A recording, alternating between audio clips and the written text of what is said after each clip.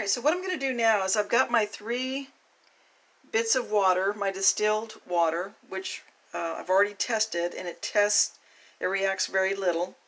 And I'm going to take my ascorbic acid, which I know is ascorbic because I've labeled it accordingly, and from my boat, I'm just very carefully going to sprinkle a few granules in there. And I'm watching it. There we go, and I got a few granules in there. You don't need a lot. And I'm not going to stir it. Actually, you can see the granules that are in there. They kind of floated to the bottom. And now I'm going to bring my probe over. And it's already made contact with the water, and you can see that it's lit up very brightly. So where this water previously, not the best setup. So where this water previously did not give us much of a reaction, now that we've added the ascorbic acid to it, oh, bam! We've got some bright light going. So what happened? What happened?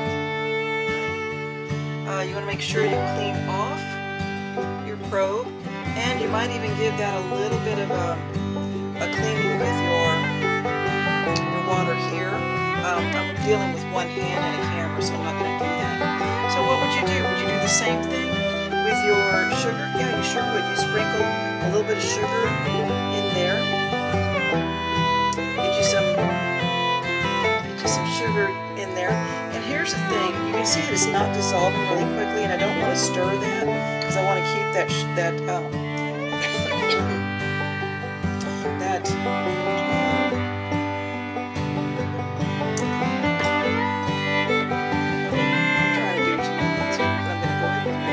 so I just rinse this very quickly. Here's the deal, if you put this probe up here at the top away from those sugar granules, you might not get a good reaction. You might just get, oh, it's distilled water reaction. You're going to have to make sure that you get those probes down there where the sugar granules are and see what sort of reaction you get. Risking cross-contamination. I did try to do a great series. It's right here.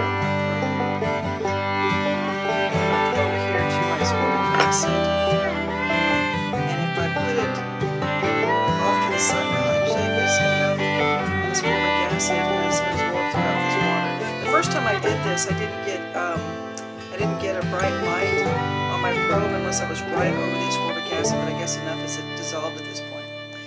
So I'm going to leave you to do your sodium chloride and see what happens.